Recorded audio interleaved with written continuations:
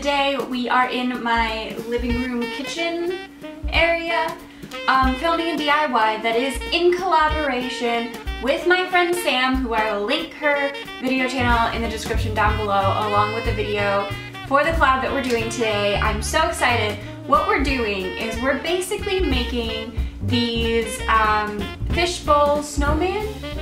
I found it on Pinterest and I thought it was really cute. And it's versatile enough that you could actually make it any way that you want. Well, the original project calls for a lot of these miniatures and these huge fish bowls, and it's just, it's a really expensive project if you don't already have these things.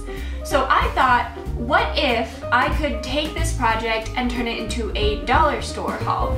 Now, not everything in this video is from the dollar store. I did go to Michael's and purchase some snow, but I also found white sand that's for, I don't know, decorations, but it's white sand that I think would also work for this DIY. It was on sale. It was like $1.50, so you know, it was half off.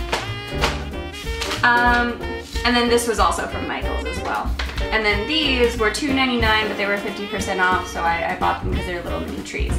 But my dollar store had these two different sized fish bowls, and I thought this would be really great to use for a little stackable two-sized snowman. And of course, I have a pet hat because my cats don't like hats, but I have them anyways. So I actually already had this, but if you don't have something like this, you could crochet one relatively easy. You can find DIY instructions all over the internet for how to crochet or knit these things. And if you don't want to do that, you could probably get some felt and hot glue it into the shape of a snowman hat. But alright, let's get started on this decorating. So I'm just showing you all of the things that I'm going to end up using. The bottom of this fishbowl, I wanted to get the sticker off, and I tried just scratching it, but it makes this little noise that cringe. Ugh, it's so bad. So I just took it to the sink and put some water on it, and the sticker came off that way. For the bigger one, I figured you're not going to be able to see the sticker, so I didn't bother taking that one off. With the gingerbread cookie house, I wanted to see if I could open it because I didn't want it in its package, but it's so cute! I'm just taking the little ribbon off, and I'm going to actually use this later. But I'm trying to carefully open it without breaking anything on the house, and then, no, okay, yeah, I broke it. Well, it's hollow.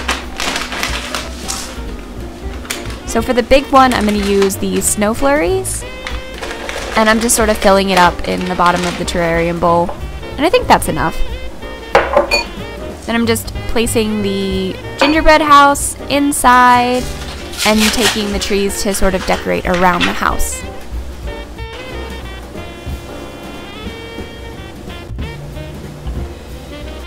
So now on the second one, I wanted to use the sand instead, just to see if it was any different, and I'm just burying the Santa in there with some trees. Isn't that cute? I thought that was so cute. And I'm just measuring out the gold tinsel and cutting it to length.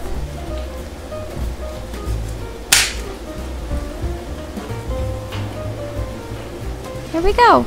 There's a little ribbon, because I like ribbons. And let's put the hat on. And there you go!